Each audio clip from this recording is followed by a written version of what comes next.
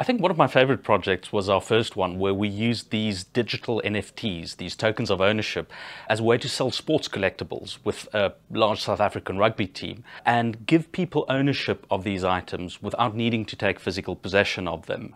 And this created a way to sell and to trade collectibles in a much more flexible and easy way than was possible before. At the moment, the project that really excites me is one where we're working with a South African artist that creates ephemeral art. These are art pieces that don't exist for a long time. And we're combining this with the permanence of these digital tokens, where fans of this artist, the audience of this artist, can own a piece of art in a digital form that's going to be permanent, while the artwork itself disappears after a while. And this is something that just wasn't possible before Web3 and blockchain tokens made it so.